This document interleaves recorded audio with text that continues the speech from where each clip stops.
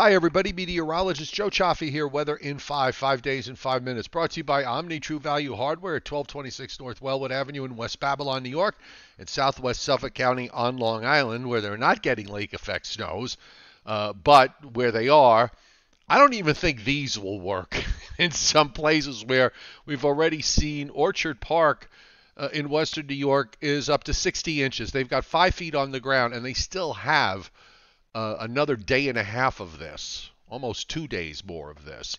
But no matter, we'll have our share of snow this winter, I'm sure, and some ice. So if you need anything like a new snowblower or any snow and ice melt products, Omni's the place. 631-756-1125. The best prices anywhere. OmniTrueValue.com is the website. I'm going to go right to the Buffalo radar. And the actual city of Buffalo has picked up anywhere from 8 inches on the north side to a foot on the south side. And that foot was measured at the airport. And then you just go a little bit further to the south and you start getting into these double-digit 20-inch plus amounts and 30-inch plus amounts and 40-inch plus amounts. And this band tonight is a little bit further south than where it was yesterday. So it's just missing Buffalo now, but just go a handful of miles to the south and you've got these dark green and even yellow echoes showing up. I'm sure there's probably some lightning and thunder. Looks like one of those heavier cells just went through Dunkirk as of 6:46 Eastern Time, and then that band extends eastward south of I-90. So Rochester not seeing very much, Geneva not really seeing very much out of this, just as two examples.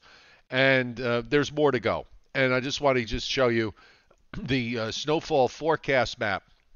Now this map is on top of what's already fallen. So this is from 1 p.m. tomorrow to 4 a.m. on Monday. So Buffalo is forecasting an additional 18 to 24 south of Buffalo, 24 to 30 in Dunkirk, and 24 to 30 in Ripley. Now in north central New York, the additional snowfalls, and there have been some significant snowfalls, not quite as high as what's in southwest New York.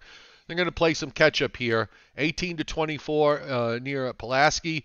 Watertown, 30 to 36 inches of additional snows. And Clayton, 18 to 24 on top of what's already on the ground. And you can see the holes in between where you don't have much snowfall.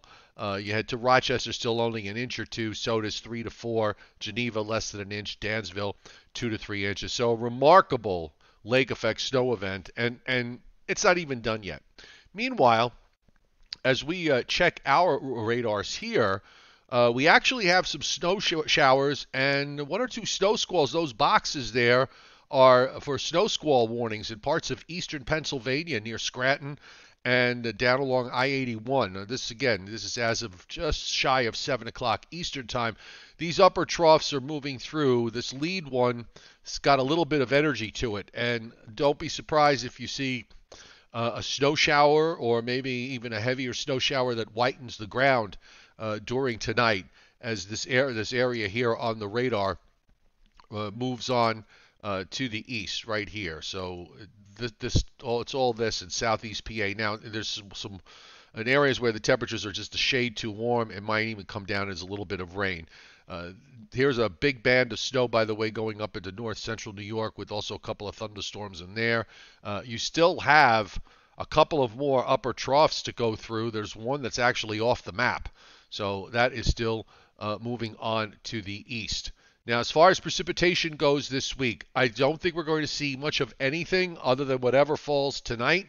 And you see WPC even has a little patch of green there over parts of New Jersey and northeast PA and out to about Long Island. But other than that, it's going to be mostly dry for the next 7 days or so, actually 6 days, because day 2, day 3, day 4, actually much of the country is going to be on the dry side. Now, if you're traveling Wednesday, except if you're flying down into Florida where there might be some rain or showers there, much of the country is fine. So wherever you're going, weather will not be your problem. Thanksgiving Day, we're going to start to see rains across the Gulf states in the southeast. And on day 7, The WPC has got a quarter of an inch of rain, or I'm sorry, a quarter of an inch of liquid precip reaching up into Maine, back through Pennsylvania, some half-inch amounts in western Virginia, parts of West Virginia.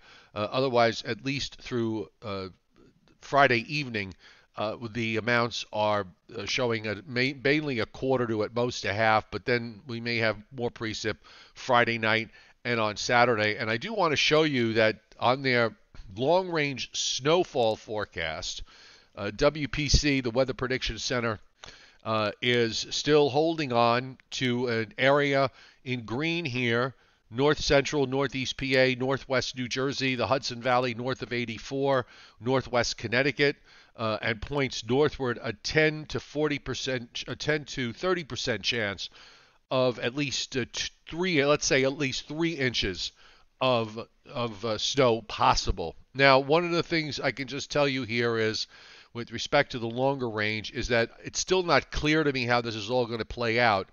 The models have kind of backed away on the idea of a strong block building down, but I want to see confirmation of that over the weekend before we throw in the towel on any kind of snow event. But we know for now this trough goes through tonight. The rest of the weekend is just going to be cold and dry. It's also going to get a bit on the breezy side, or maybe even windy for a time on Sunday.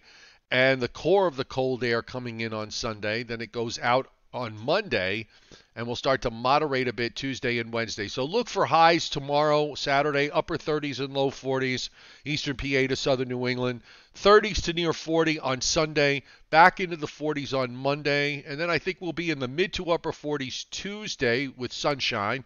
And Wednesday, we should have a fair day with temperatures probably upper 40s and low 50s. And right now, Thanksgiving Day, we'll go for sunshine giving way to arriving clouds. There's a high building down from eastern Canada. There's a system coming in from the west.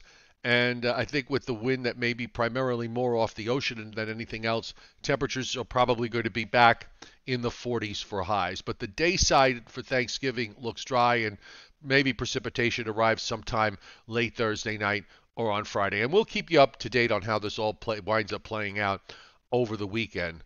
Weather in 5 brought to you by Omni True Value Hardware at 1226 North Wellwood Avenue in West Babylon, New York. 631-756-1125 is the phone number. And yes, they've got snow blowers there. OmniTrueValue.com is the website. So on that note, have a great night and a great weekend. There's no Joe and Joe show tonight, nor will we have one tomorrow, but we will be back Sunday morning at 11 a.m. Eastern Time to update you on Thanksgiving week and what, if any, weather problems that we may or may not have for the upcoming holiday week. Have a great night.